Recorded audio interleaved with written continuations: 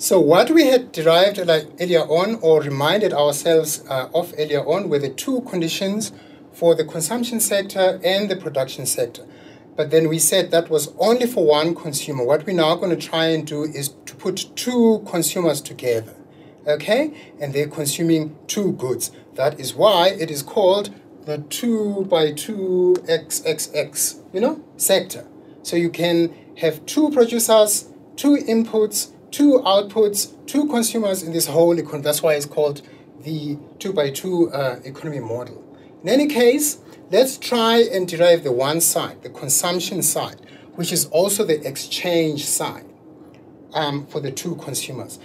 The two things that you need to remember is that is the condition of Pareto efficiency, that when none of the consumers can be made worse off, okay? When none of the consumers can be made worse off by trade, then you can still improve, okay, the situation in your economy, okay? So if one of them, for instance, could be improved, and then one of them remains at the same level of utility, okay, then you must still try and find room for trade to improve efficiency.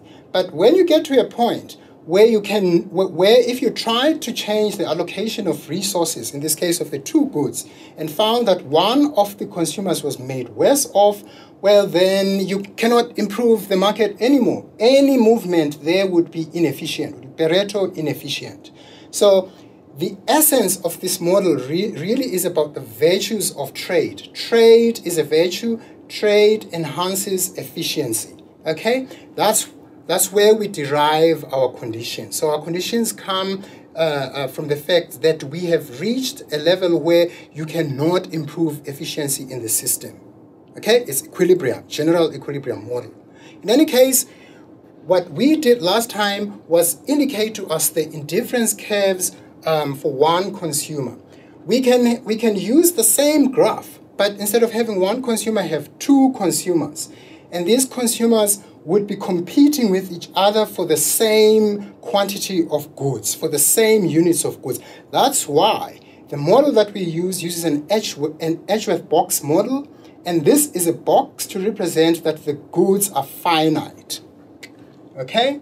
So we have a box. So the axis that used to be for our first consumer remain the same axis, but we add another consumer. Say, for instance, Karen could be added there. And on the original axis, you could have, say, James. And we're saying that these two consumers have limited resources. So if this was good Y and that was resource X, when James consumes more of X, there's less available for Karen. And when James consumes more of Y, there's less available for Karen. So they are consuming the same resources, and these are finite. And that's what the box really represents. Okay, as well as the fact that now we have two consumers and, we're trying to represent them at the same time. So initially what we had were the indifference curves for James, right? So you could have some indifference curve map that would go somewhere there. Okay, let me use a different color for our consumer Karen. Because Karen's axis from the other way around would then have indifference curves sort of coming from this direction. Try and draw them smoothly so that they touch. Okay, well, they don't have to touch, but try and have points where they touch. But really the point is that at that point, Karen is consuming nothing. When you move inward into the box, Karen's share of resources, allocation of resources increases. So when you move from that direction to this direction, Karen's share in the economy is big, it grows. When you move to that direction, James' share in the economy also grows. But because they're competing, they can't grow at the same time. The other one is going to grow at the expense of the other one. All right? So what I said earlier when I started was that this model really tries to tell us about the virtues of trade, why trade is good, and why trade would achieve a better level of efficiency in the economy. So imagine that your two consumers were to start off at a point, say, A. Imagine that was the initial allocation of resources. At point A, James would be consuming a lot of Y, right? But Karen would be consuming just a little bit of Y, okay? So this is how the Y resource is shared between the two. At point A, James would be consuming that much X, and what is left is consumed by Karen. Now, if these two guys decided, well, you know, we could achieve a higher level of utility if we traded, if we bargained and traded the units of these goods, you will see that if that was their decision and they came together, in fact, that would happen and that would improve utility. So that would be pareto efficiency enhancing. And that would come about because they came together, they bargained, and they traded. So say they started off there at point A, and they traded to some point B. Or they could have started at this point and traded and ended at, say, a point D. All right?